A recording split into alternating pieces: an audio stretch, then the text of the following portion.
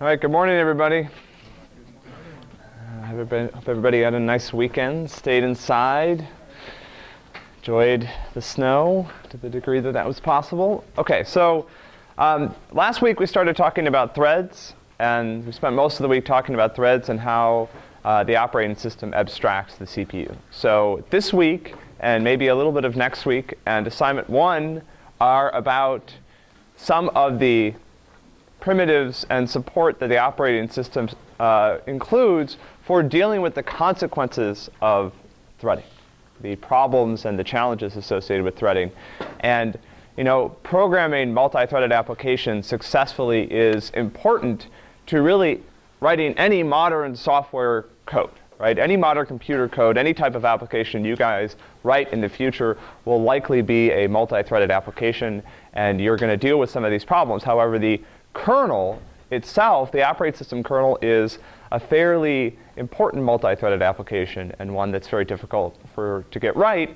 And even if that seems maybe somewhat unimportant, the kernel is also what you're writing this semester and what will dictate how well you do on the assignments that we give you. So getting multi-threading right in the kernel is pretty important. So we're going to talk a little bit about how to do that. And recitations this week and next will focus on that. And assignment 1 will give you guys a chance to practice that and to build some synchronization primitives that you guys will use later. All right? And let's see if this is going to work today or not. All right, so yeah, the slides and video hopefully will be up this week. All the assignments are now posted, and at some point this week we'll finish the assignment 1 auto grading, so that will start to work as well. So the assignment 3 has been posted. The code reading questions, I think, for all the assignments are submittable, and the assignment 0, the auto grader has worked. We're fixing bugs with things. So people notice problems with the GDB script grading, so we fixed that, and some number of people got 1 point back. Every point matters, so I'm not gonna. But so yeah, if you guys see problems, I mean, look, the scripts are dumb, right? Like they're little Python scripts that are doing their best, right? But there are corner cases that they probably won't be able to handle. If you notice them and you think you did something right, didn't get a point or multiple points for it, please let us know, and we'll work on fixing things. Okay. So any questions about last week's materials? Last week we did CPU abstractions. We talked about some of the implementation required to move threads on and off the CPU. We talked about thread state. We talked about thread abstraction. Any questions about that before we plow forward? We're going to do too much review today. All right, let's do a little bit of review. So context switching. What is a context switch? Nathan.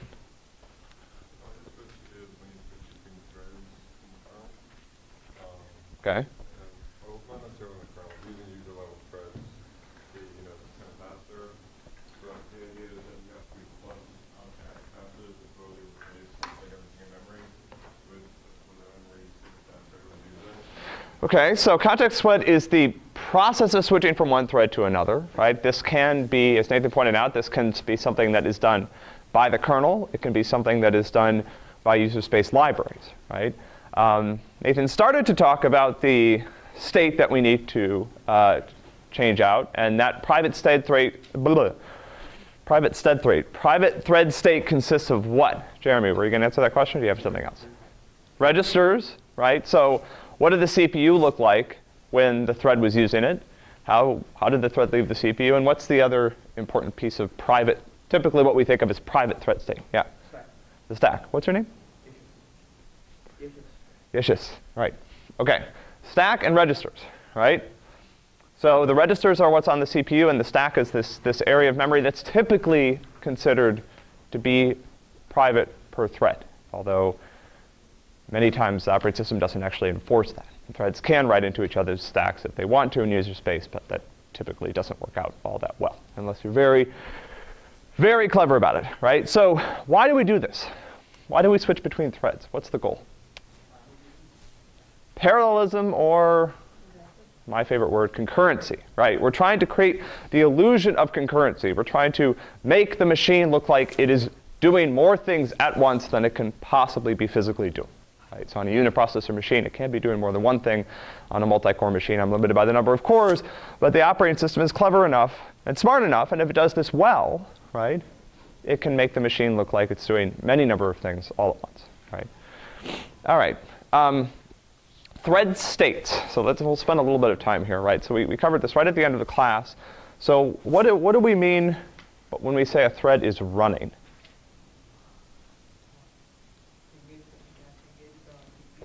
Yeah, it's actually using the CPU, right? We're executing the instructions associated with that thread, and those instructions are modifying the state of the machine and the state of the CPU, right? Pretty simple, right? What do we say when why do we refer to a thread as ready? What does a ready thread mean? Gina? It's waiting until it has the It's waiting, but yeah, so it's not running, right? So again, we're sort of going down here. It's not running, but how do we distinguish between these the ready state and this other state? What's the difference between the two of them? Right, and so what could it be doing at this exact moment? What is it ready to do? Run. It could be running, right?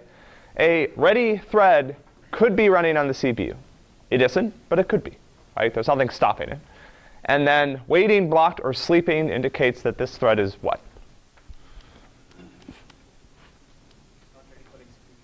It's not ready to execute. There's something that needs to happen, right? Something that it's asked the system to do, and we'll talk today about other things that could prevent a thread from running, right? But there's some reason that this thread cannot run at this time, okay? All right.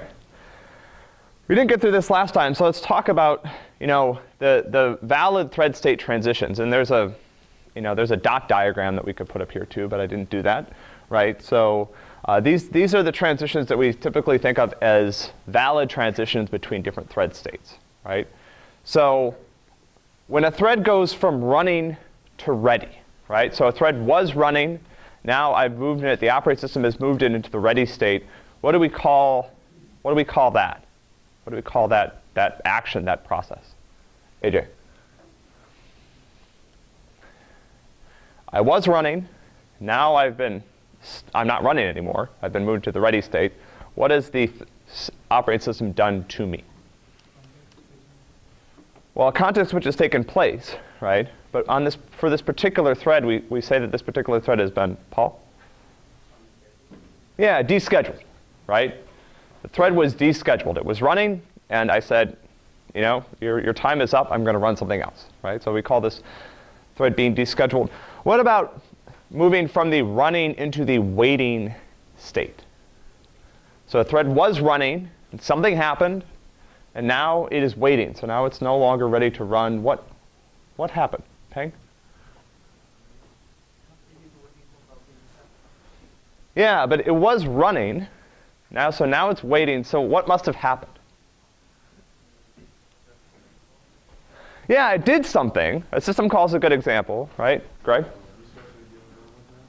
Yeah, I mean, something happened. Usually, a lot of times this happens because of a system call, right? But the thread did something that caused it to have to wait for something else to happen, right? And one example of that could be, a blocking system call, right? I made a system call. I asked the operating system to read some data from a disk, and while that data is being read, because of the semantics of the system call, I can't start running again until that read completes. And so until that read completes, I'm not ready to run, so I've been moved into the waiting or the blocked state, right? What about from waiting to ready? Right, so I was waiting, now I'm in the ready state. What happened here? Greg. Okay, so the second half is right, the first half not so much. So the resource is available, right, but am I running? Have I moved into the running state? No, I'm now put back on the ready, frequently operating systems maintain state, including your operating system, maintains these threads in queues, right? So this means that I've been moved off the waiting queue or some sort of wait channel, which is actually the specific name of the abstraction your kernel uses. I've been moved off some wait channel, and now I'm on the ready queue, right? Yeah, do you have a question? Or? Yeah, go for it. Blocking, the process about blocking the state that was the thread is now over and it's now ready for it. Yeah, whatever the thread was waiting for happened, right? So the disk read is done, the network packet arrived, whatever, right? Okay, what about ready to running? Go back and get the first half of Greg's answer. Yeah, Tom.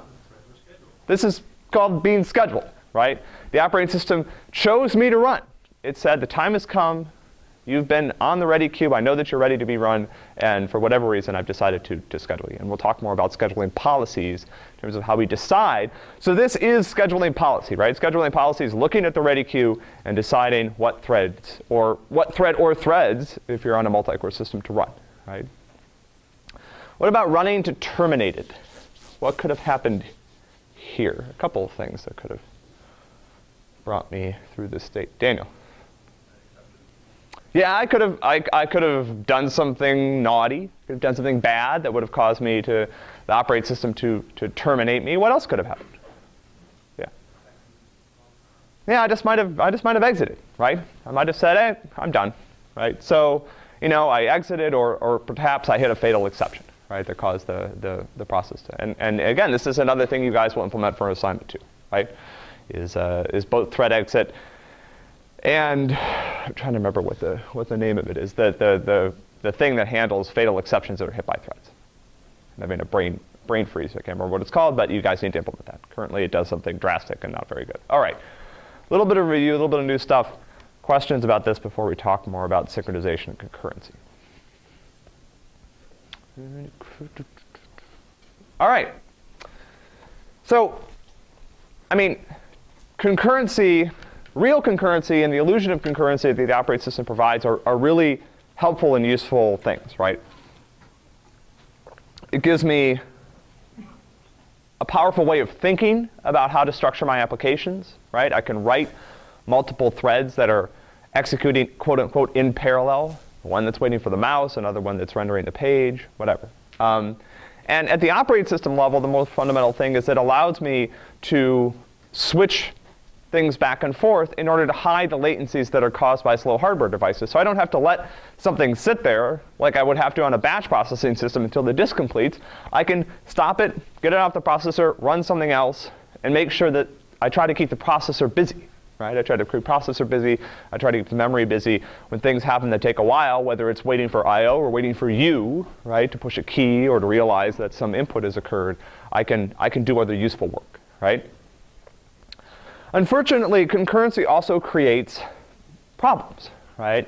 And I would argue, one of the big problems with concurrency is the fact that you guys are trained to think about programming, and it's natural to think about programming as a sequential series of steps, right? And frequently, as programmers, we're not used to this idea that our program can be stopped at any time. So we do these things that require multiple things to happen kind of all at once, and we don't realize that if we're stopped in the middle, then we've left things in an inconsistent or dangerous state. And if somebody else observes them, then bad things can happen, right? So we're going to talk about we start to talk about synchronization primitives and synchronization tools and ways of thinking about synchronization. There's two primary things that we think about, right? One is correctness. And correctness is particularly important. Correctness is the idea of ensuring that there are certain variants in the system that are maintained, ensuring that certain processes either happen or don't happen, right? Ensuring that there's state in the system that is kept correct, right? So if I have a count, for example, of the number of threads on the system, that count should be correct, right? That count shouldn't slowly drift upward because I have some sort of race condition that's causing certain threads not to be removed, right?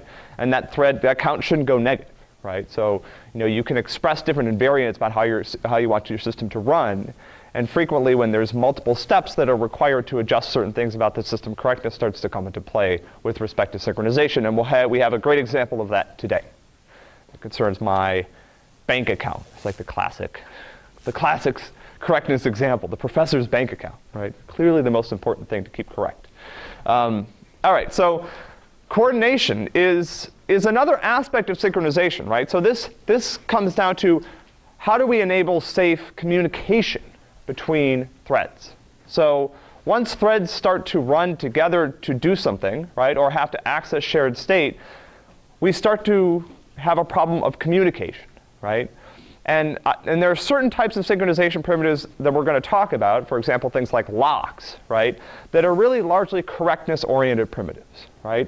There's implicit scheduling that locks enable, but it's not explicit, right? And then there are other types of synchronization primitives, for example, something called a condition variable, that are really communication-oriented, right? They are designed to allow processes to communicate with respect to shared state, right? And they give you nice design patterns that allow you to manipulate shared state in safe ways and make sure that different threads that are accessing it know what to do when certain changes take place, right?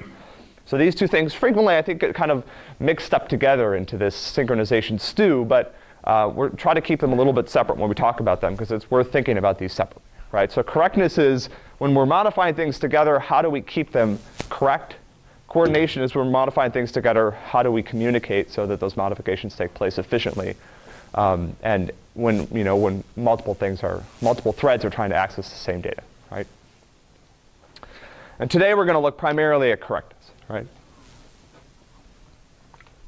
So one of the reasons that, how many people have done multi-threaded programming before? Great. So you guys have all done this, and that's great, right? And I don't put anything past the experience you guys have had in other places. But I'm going to claim that the operating system is a more difficult program to write in a multi-threaded way than a lot of the things you guys might have been used to, right? And there's a variety of reasons for this, right? Does anyone want to speculate as to why the operating system might be a more difficult multi-threaded application to write, to debug, to work with? Yeah. Yeah. Okay. I would say that might be true, right? I mean, let's put it this way, right? Certainly, unless you're using user space threads, the number of threads that the operating system sees is strictly greater than the number of threads that are in use by any user program running on that system, right? Assuming, again, that they're all visible to the operating system. Yeah?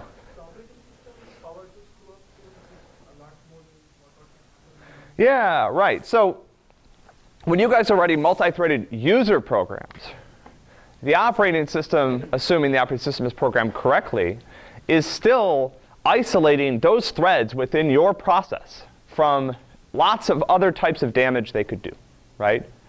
And actually, it's doing two things. First of all, it's helping you debug your program, right? We'll come back to this when we talk about things like core dumps and segmentation violations, right?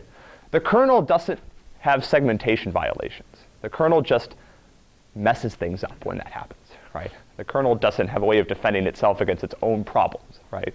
So rather than dying and saying, hey, you have this bug right here at this line of code, you can load it up in GDB and figure out, hey, a null pointer exception. The kernel just assumes that you really wanted to write 0 into that weird memory location, and it'll just do it, right? And who knows what will happen next? Probably a bunch of things, and then later your kernel will crash, and you'll be like, I wonder what happened. So yeah, that's definitely true, right? So the kernel, doing multi-threading in user space means that you have the operating system helping you. You have it keeping your threads from destroying other processes, but also more debugging support within that application. What else? What else is hard? Swetha. She wasn't raising her hand. She was just waving it in the air. Because it involves a lot of scheduling of threads. Okay, I mean, I think that could be true, right? So the scheduling problem we try to isolate, right? So remember we have this policy mechanism split that we like to do in the kernel. So scheduling, I think, is a hard problem, right? I don't think it's necessarily a hard synchronization problem. Yeah, Paul. Yeah, there's a lot of shared state, right? Remember, the operating systems, what are the two things the operating system is doing? Right? Two main goals of the operating system. Andrew, give me one of them. It's multiplexing resources, right? And abstractions, right? Those are our two big things, multiplexing and abstractions. Multiplexing is all about dividing up resources and enforcing those divisions. and you're dividing up resources between a bunch of other things, right? So essentially, to the operating system, the entire machine is shared state that it's trying to divide safely to the processes that are running, right? So it's like everything's shared state, right? Everything the operating system is doing is trying to enable safe sharing, right? There's very little natural isolation that goes on here, right? It's all shared state, right? Yeah, so I think we got most of these. It's multiplexing hardware. It frequently uses a lot of threads, right? Someone pointed this out. And it does this. Some of those threads are kind of natural extensions of user threads, and some of those threads are created by the operating system. I mean, if you run PS or other types of process introspection tools on your system, you'll see that your kernel frequently has a lot of threads that are running, right? Some of those threads are doing things in the background. Some of them are responding directly to hardware requests or software-initiated requests, right? But there's a lot of multi-threading going on. And these two things kind of combine to give us this very, very hard problem, right? And the lack of debugging support doesn't help, and et cetera, right? So again, and yeah, somebody pointed out, when you get this wrong, just like really weird things start to happen, right? Race conditions in the operating system are very, very difficult to get right. So remember, we had this, and this is something, again, just to keep in the back of your mind whenever you are writing code for this class, right? Unless you've done something, unless you've taken proactive action to make sure that this doesn't happen, what is the case about your seemingly sequential program? Bart. There were a couple things we pointed out. I've got a thread that's running along. And then what? Yeah. They can run in any order.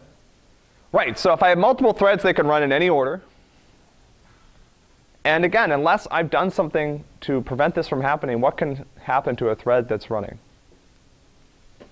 Yeah. Be stopped, right? They can be run in any order. They can be stopped and restarted at any time, right? And they can remain stopped for an arbitrary length of time, right? During which time a lot of things can change, right? A lot about the state of the world can change. And keep in mind that these are not, I mean, maybe this is obvious, but these are not things that the operating system is doing to mess with you, right? They're done because the operating system is trying to make efficient use of resources. And frequently that means, stopping things and creating this illusion of concurrency so that I can hide these delays caused by slow hardware devices, right? All right. So let's look at, again, so the canonical, favorite, professor's favorite synchronization example, the professor's bank account, right? So, I've got $1,000. That's on a good day. And, two of you are trying to make concurrent deposits, right? So one person is depositing $1,000, and one person is depositing $2,000, right? This is, we talked about at the beginning that we were going to grade with these two axes. This is the third axis of grading in our three-dimensional. So this is what pushes you, up to the top in that third axis, right? So, okay, so someone is depositing $1,000, another person $2,000. Okay, so here's the code that you're running, right? This is a little bit of pseudocode. You're going to grab a copy of the balance, you're going to modify that copy, and then you're going to return it, and then you're going to, notify me that I'm rich or richer than I was. It's all relative, right? I mean, isn't that what Ross Perot said? If you have 1 penny and someone gives you another penny, you've doubled your net worth. But you still only have 2 pennies. Okay. So what can happen here, right? So here's the best case scenario, right? Somebody, first person who comes in, code runs, their little thread code runs to completion. At the end of this code snippet, I now have $2,000. And this person now has a B. All right, second person comes through. At the end of when their thread runs, at the end of their thread, I now have $4,000. This person has an A minus, right? Okay. So how many different, I guess this is a good question. How many different answers can I come up with for this? How many people want to guess? What are other amounts that I could have at the end of this code snippet? 3. What are they? One is 4,000. Okay, so that's the one I just did, right? One is 2,000. Okay. One is 2,000. Okay, that's right. So here's the case where things again go less well for me, right? So now I'm into the 3,000 range, right? So again, I mean, this is the type of thing you guys have to think about whenever you're writing code, right? Is this type of interleaving, right? So thread 1 starts to run, or the pink thread starts to run, and it gets a copy of the balance. Now the blue thread runs, and it gets a copy of the balance, right? Because there's no explicit synchronization here, they both have 1,000 as the balance, right? Now the red thread runs and deposits $1,000, increments the balance to 2,000. And now the blue thread runs and deposits $2,000 and increments the balance to 3,000, right? OK, so at the end of this, I have $3,000. Does this make sense to everybody? OK? And then again, this is the worst case scenario, right, where all I have to do is switch the ordering of the two threads. In this case, the red thread and blue thread both grab the balance at the same time again. They both get $1,000. But this time, the blue thread deposits first. And here, at the end of this, I have $3,000. Now the red thread runs and deposits 1,000. Here I have $2,000, right? OK. Yeah? Why can't you have 5? I mean, if the blue thread runs Yeah. 3, Yep. and then it grabs the balance, and then gets black. So the blue thread is the only one that's going to increment this to be 3, right? So if the blue thread ran twice, I could have 5, Yeah, that's right? what Yeah, but I'm assuming that each one of these threads is going to run once, right? They're each doing one deposit. No, you said that the blue thread goes through with it, right? Yeah? So what if the blue thread goes through with it at the first time, and then the pink thread gets the balance, Yep. and then it increments? So if let me go back to the first case, right? So this is the case. This is the non-interleaved case, right? Yeah. In this particular case, I went from 1 to 2 to 4. If I switch the ordering of threads, I'm still going to end up with 4, right? I'm going to go from 1 to 3 to 4, Yeah. right? So what's the? What I'm saying is, like, the blue thread Uh-huh. is running first, right? Yep. And if it goes through the whole thread, Yep. and then the pink thread comes in, Yep. so the pink thread will have 3. 3,000 at balance, right? Yeah, and it'll give me 1. All right, the pink thread is giving me 1,000. Yeah. So if the pink thread comes through and it's 3,000, then the result is still 4. Right? Yeah. Yeah. No, it's fine. No, it's good to think about these things. So in the non-interleaved case, it doesn't matter which order the threads run, right? Like that, But as soon as the threads start to interleave their execution, then it does matter, right? Okay. So who thinks I mean, you guys have done multi-threaded programming, so who can define what a race condition is? Nice rigorous definition of a race condition. Pick on someone in the back. Yeah. Condition where the output changes depending on how the program, how the threads are. Yeah, okay, well how? What specifically about how? Wembley. Inconsistencies in the timing of when the different processes will run. Yeah, so really what it is, when the output of the process is unexpectedly dependent on timing, right? Or other events, but normally we think about this in terms of timing. So if there's something, and this is why it's called a race, right? Whoever wins, and some definition of win, right? And it's normally not that simple because the threads are starting and stopping, but whoever wins determines the output of the process, right? Something about timing makes the output of the process dependent on that. And that's not what we expect, right? And this is important, right? So whenever you guys start to, write code and you're thinking about race conditions, you have to think, what do I expect to happen, right? What is supposed to happen here, right? What I expected to happen is that I would have $4,000 after those two deposits, right? If something else happens, then there's a problem with my code, right? And in particular here, that problem is a race condition. A race condition is not the only thing that would cause my expectation of what would happen to be violated. There could be programming bugs and other things, right? But in this case, what I do have is a race condition, right? All right. So what we start to develop here is this tension between concurrency, which is this illusion, or again, in multi-core, the reality there are multiple things happening at once, and atomicity, which is the illusion that a set of actions that actually took place separately happen all at once. So when we start to talk about a series of actions being atomic, there's frequently two ways that we can mean that, right? One way is that they either happen or don't happen, right? So when people talk about atomicity with respect to things like database transactions, what it means is that if I start a series of instructions, modifications to the database, they should either all happen or none happen, right? They don't always all happen. Sometimes there's been some problem that causes me to not be able to execute that particular atomic set of instructions, and I have to roll back and restore the state when I start it. But the idea is that it either executes or it doesn't. When we look at synchronization and concurrency, frequently what we say is that no thread could see the result could see some of these things in an inconsistent state, right? So global variables and other state that threads share with respect to atomic actions means if an action is atomic, all of the components of it that frequently mean modifying multiple pieces of shared state in some sort of well-defined way happen kind of at once from the perspective of another thread, right? So no other thread will ever be able to see, sometimes modify the state when it's in an inconsistent state, okay? And concurrency, again, it's interesting. So concurrency requires the ability to stop and start threads, right? At any time, in theory, okay? In order to allow us to develop this idea of atomicity, we have to start rolling back the idea of concurrency.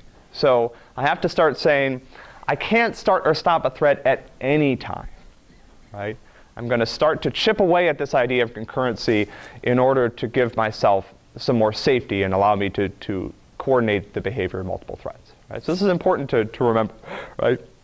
If without some control over concurrency, I can't achieve atomicity and I can't build any of these synchronization primitives we're going to talk about, right? Okay. So this is just an interesting aside, right? So there was one of the first operating system designs was put forth by Dijkstra.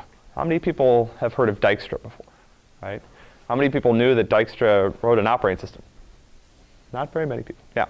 So Dijkstra is more well known for perhaps other things, but Dijkstra did put forth the design of what he considered to be a provably correct operating system, right? This was back, I think, in the 60s. Oh man, I should know this stuff. That operating system, the story I've heard, it took like a week to boot, okay?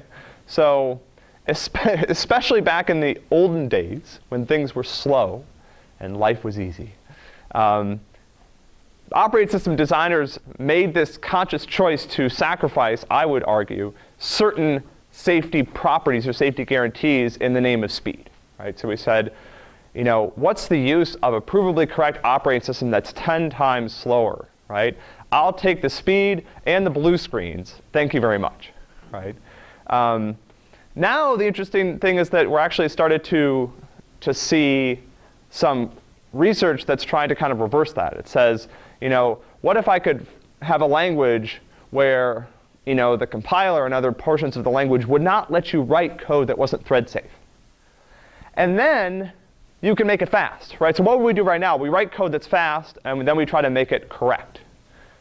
Maybe we should be doing the opposite. Maybe we should write code that's correct, and then you can work on having your programming effort going towards making that correct code faster, right? So this is an interesting approach. All right, so a critical section, we define a critical section as a series of instructions and only one thread can be executing at a given time, right? And critical sections are typically used to implement some degree of atomicity, right? To implement atomic actions, okay?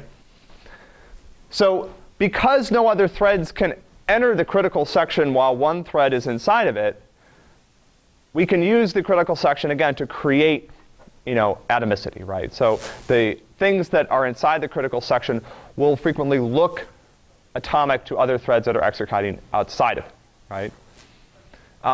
This is an important thing to recognize here, which is that this is not a none of these things are these aren't magic, right? And so, for example, I may use a critical section in one part of my code to protect some shared state.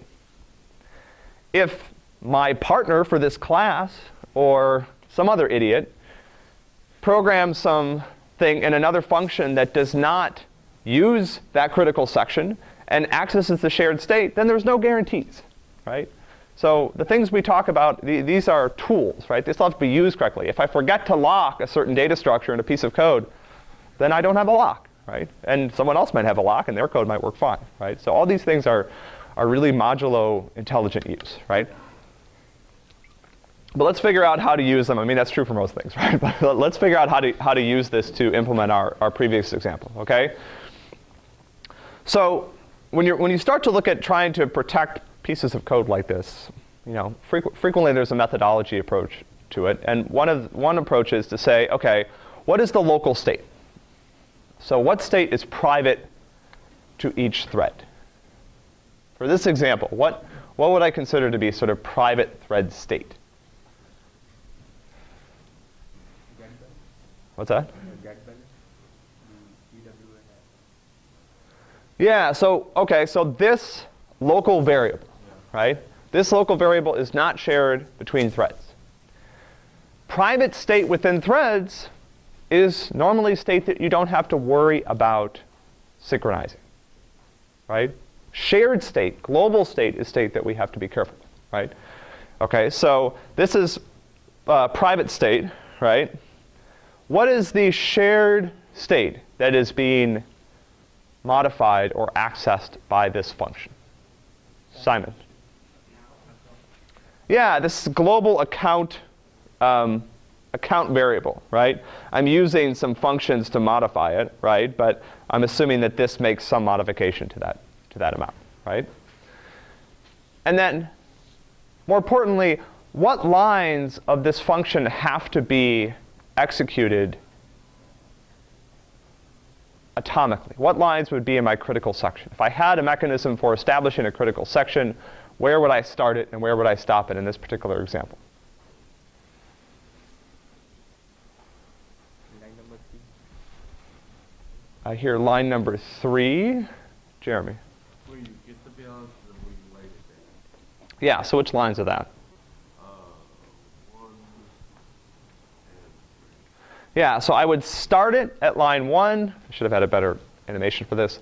I would start it at line 1, and I would end it at line 3, right? So this is my critical section here, right?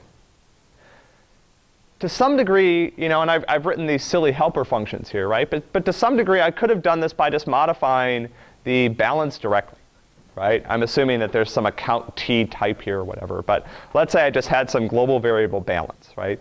These are the lines that modify that global variable, right? And they do it by copying it into a local variable, doing the modification there, right? But it doesn't matter, right? That, even if I did this, even if I just operated somehow on the account balance directly, this is still my critical section, right? And this is actually a pretty frequent design pattern you'll see, right? People will take some copy because one of the things this allows me to do is to use some other type of synchronization patterns where I make some changes to a local copy, and then I try to write that local copy back. And frequently I have primitives that allow me to say, if the thing I write back hasn't changed since I modified it, then it's OK, right? So frequently what I do is I copy it locally and then make some changes and write it back. Yeah? What about line 4? OK, so why is it line 4 in the critical section?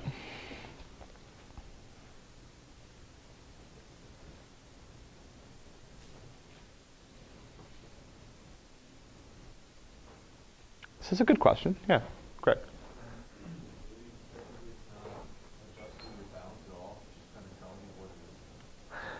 Yeah, so I mean, this is a good point though, right? So you could argue that maybe line 4 should be in there, right? But I would argue that line 4 is not necessary for correctness. What will happen if I don't put line 4 in the critical section? Yeah, Sue.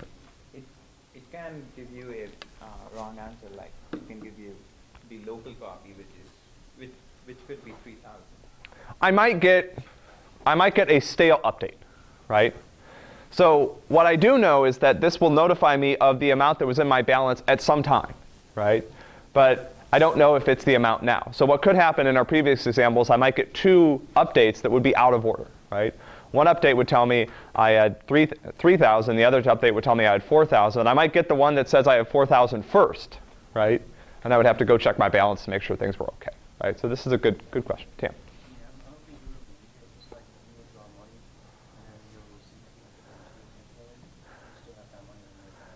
Yeah, so I mean, so there's usually a lag and some ordering issues here, right? And frequently there's inconsistency with respect to how you would view your account balance, right?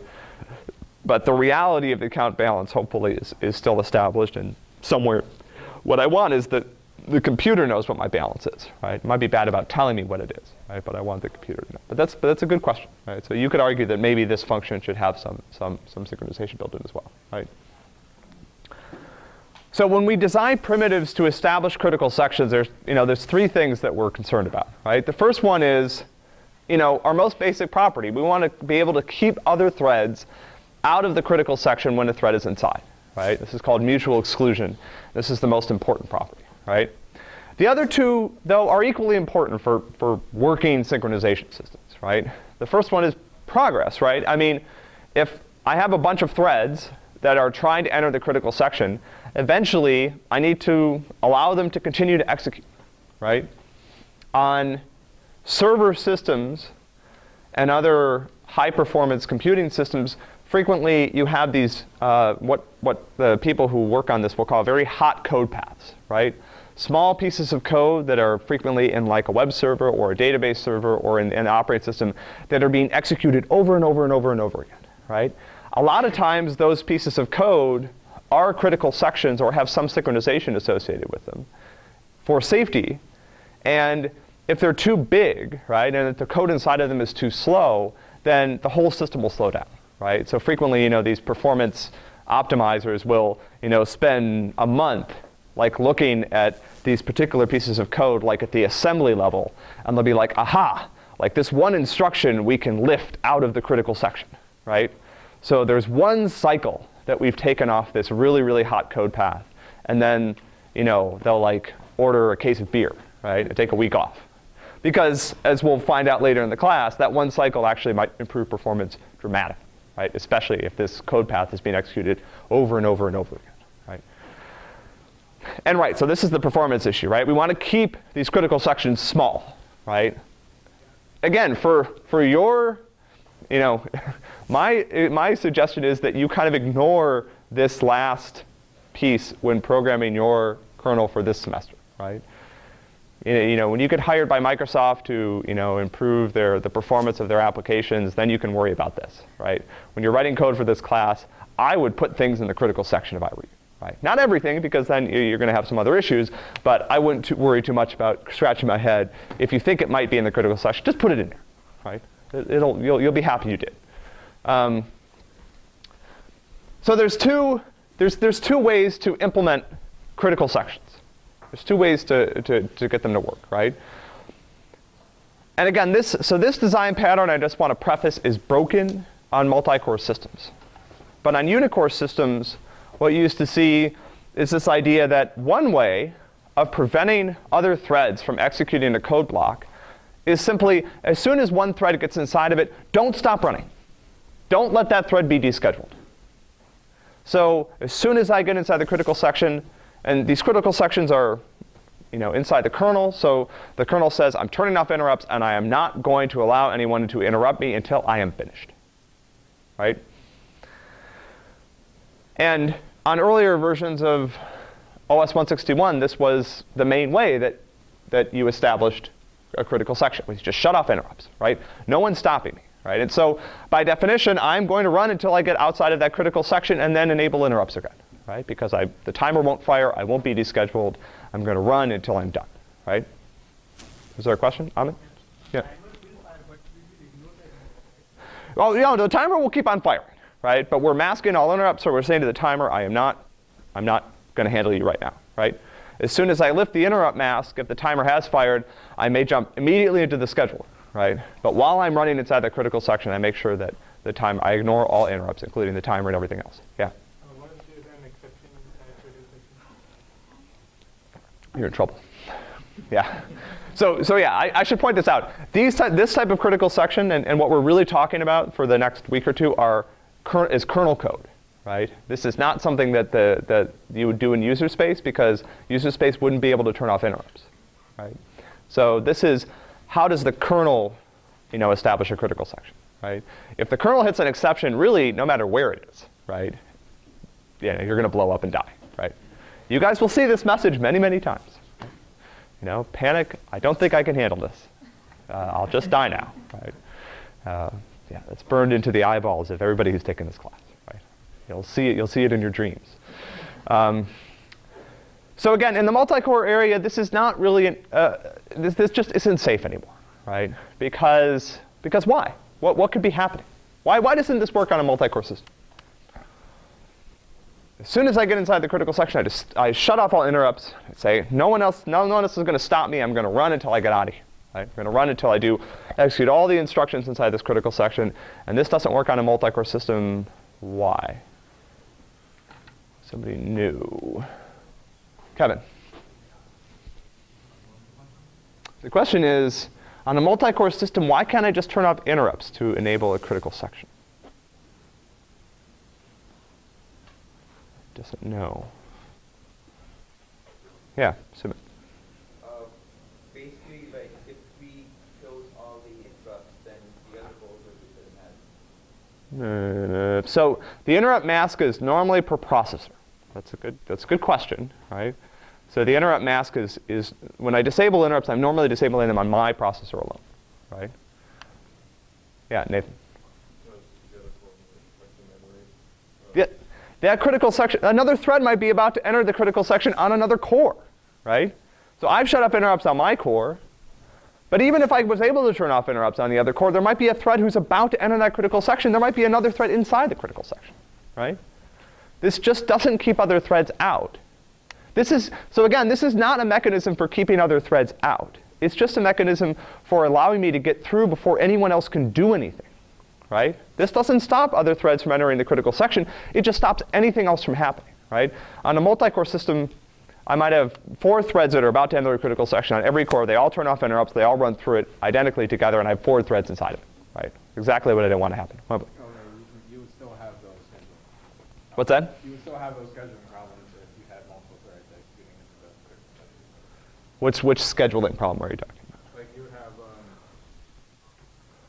like with the bounce example, you would have multiple bounces. Yeah. No. Absolutely. All I'm saying is on multi-cores, the idea of not stopping doesn't work, right? Because again, not stopping is not preventing other people from getting into the critical section. And on other cores, I have n-1 other cores where somebody could be about to enter the critical section, so I need to do something strong, right? Okay. So a thread is inside the critical section or about to enter. Again, most generally, and again, I wouldn't even, again, this is just really for historical purposes. I should probably just take it out, right? But how do I do this, right? I need a way to force other threads, potentially run in on other cores, not to enter the critical section while I'm inside.